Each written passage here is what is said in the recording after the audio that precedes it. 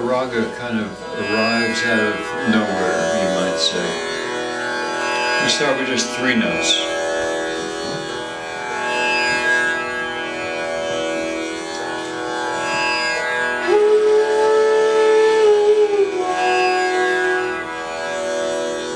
Again.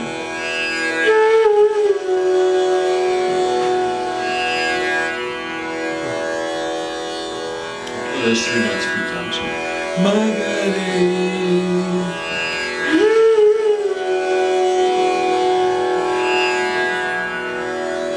Do them a lot of different ways.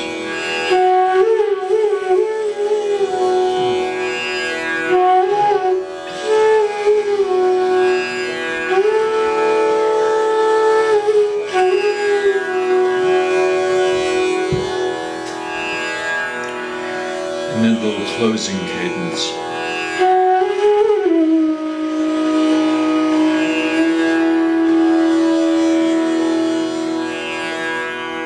Again, 3 notes. This time I'll put something in front of those 3 notes.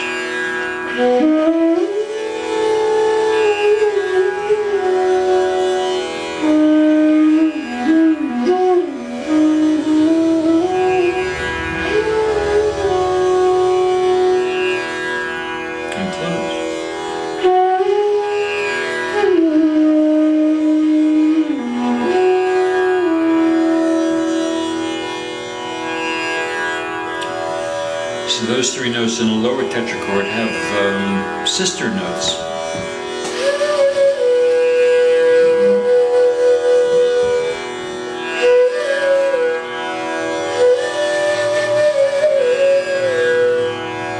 So whatever happens down here,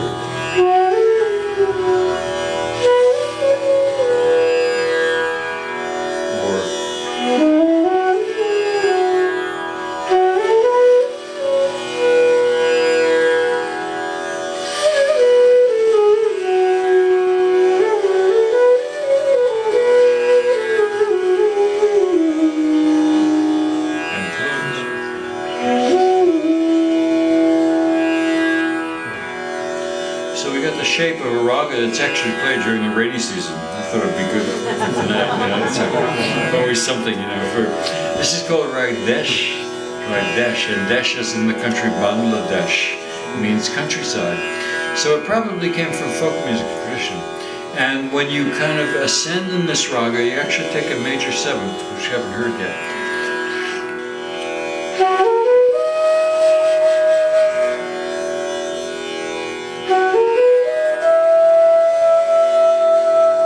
And then those 2 phrases.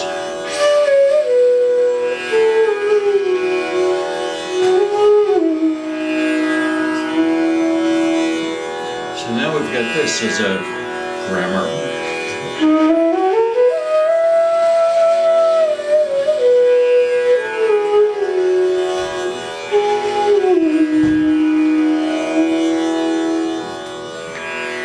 Needs a little more, a little hook for each tetrachord.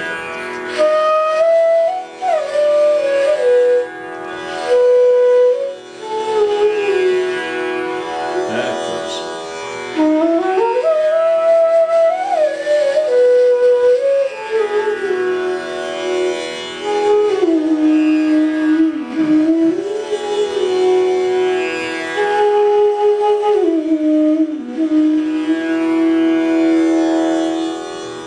That's it. That's about all there is to it.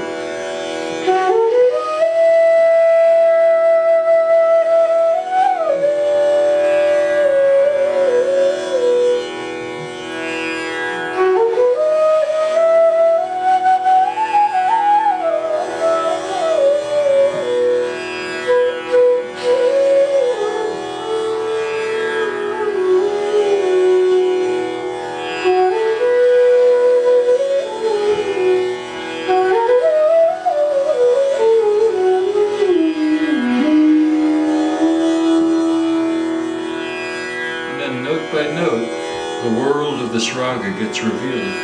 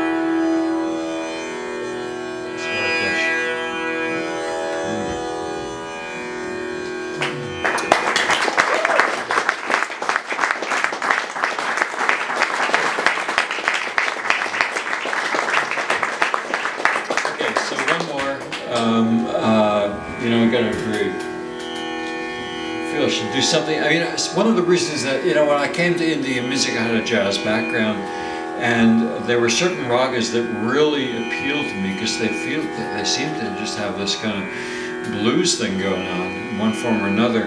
And ironically, they were the ones that were played late at night, which was kind of interesting. So, actually, I'm going to do this. Let's take just a second. I'm going to change the tambura. I got to get this from Marilyn. Most of the two pieces we played so far have a drone that has a strong fifth, so it's 1 5 1 1 1. But we're going to change it to 4 now, and that's kind of interesting because you get a real ambiguity as to where the tone center really is.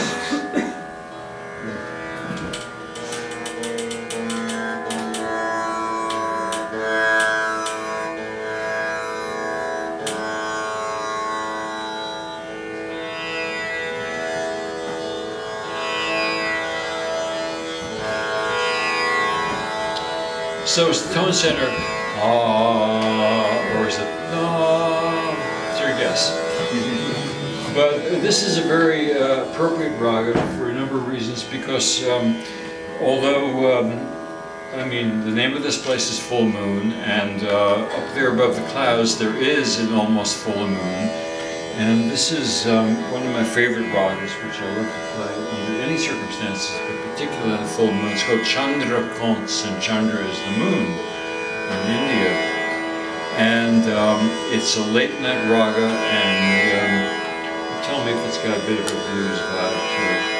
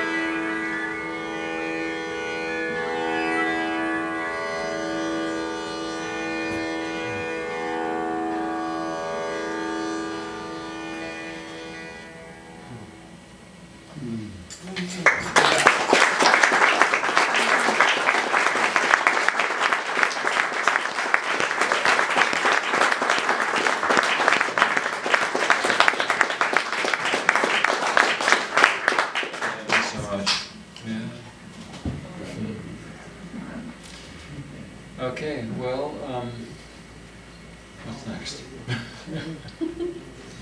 Boss. What? You're the boss. One short piece, one tiny little thing, because I got to play a small flute that was given to me by our friend Deputa, who just passed away last year. I had this wonderful opportunity in Calcutta to play for a memorial concert for this wonderful man who was in his 80s when he passed away, and he was really one of my real principal teachers, root teacher, and a dear friend of many of us in Cambridge in those days. So just a small piece. And this is really like a folk instrument that really is associated with Indian folk music and devotional music. Same flute, but just a different size. Tuning? Yeah.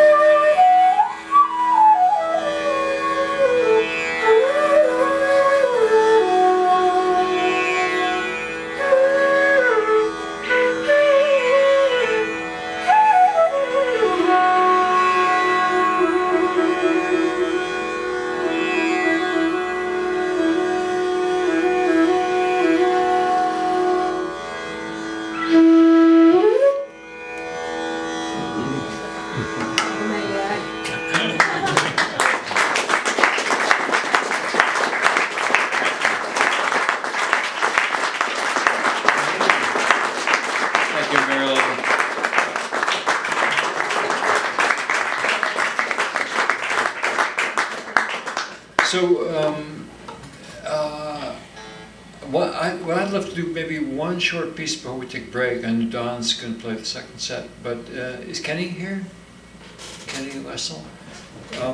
You know, Kenny and I have had a wonderful opportunity to play for many years with our dear friend Badal Roy, who in many ways is the guy who kind of found a way of bringing tabla into the jazz world.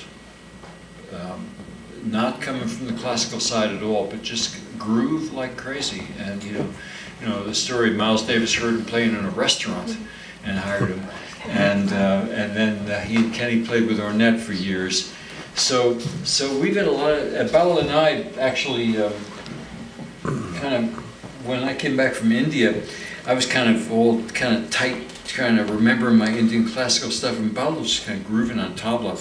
And we got this gig at a upscale Indian restaurant in New York called Raga Restaurant, and I dubbed that kind of work the samosa circuit.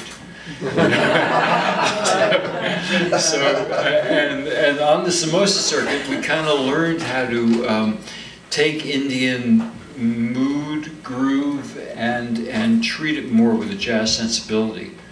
And along that time, Kenny and I started playing. So why don't we just do a little duet or something? That'd be great. Yeah. See what we can do. No, it's until. Thank you. Thank you. Please give Marilyn a big hand. Yeah. She's such a wonderful guy. Such a pleasure for me.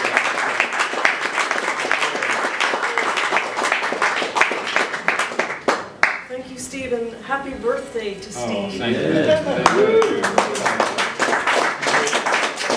Good opportunity to play birthday. Okay, I think I'm going to stand up, actually. So that seems much more appropriate. So I'll just bring this guy upstairs. Okay. You can't play these flutes without being cross-legged. That's...